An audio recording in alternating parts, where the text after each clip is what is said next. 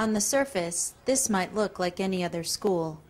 But children at this environmental magnet school in Berkeley, California, are taking learning to a new level by stepping away from their desks and getting outside. Kids spend far too much time on screen time.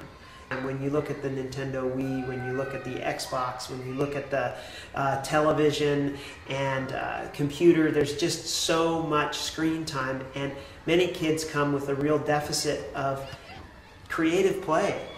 The philosophy at Rosa Parks Elementary is to encourage students to explore their natural environment by weaving ecology, learning, and playing together.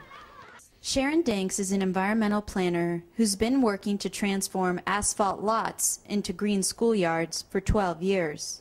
Her landscape architecture firm helped redesign Rosa Parks Schoolyard to include more green spaces and natural play and learning areas. The schoolyard really becomes the place where children have the experiences that shape their childhood. And if all we're giving them in those experiences is asphalt and play structures and planned games, they're missing out on a huge spectrum of what used to be normal childhood development. Danks also says green schoolyards allow teachers to easily incorporate nature into their curriculum.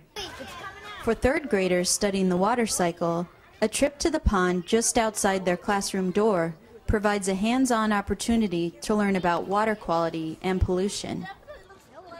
Green features at Rosa Parks are tucked into almost every corner. You can find solar panels, a fruit and vegetable garden, a series of boulders arranged in the shape of the school's pet snake, and wooded nooks where children can play among trees and logs. The amount of office discipline referrals from recess are significantly less here at Rosa Parks than at my former school. And I kind of wanted to know, wow, why is this happening? What's going on? What does recess look like here? Some research has shown that less bullying occurs at green schoolyards than at traditional schoolyards because more emphasis is put on creative play rather than sports. But Dank says that's not the only benefit. Green schoolyards are a place to educate tomorrow's voting citizens on how to manage their environment. If they don't understand how ecological systems function, then can't expect them to be good stewards.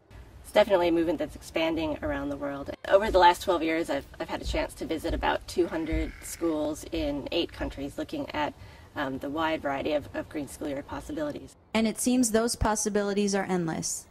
Danks has turned her travels and research into a new book called Asphalt to Ecosystems, which documents 150 green schoolyard projects from around the world. You can learn more about Danks' work in an interview at onearth.org. Erica Brecky for On Earth magazine.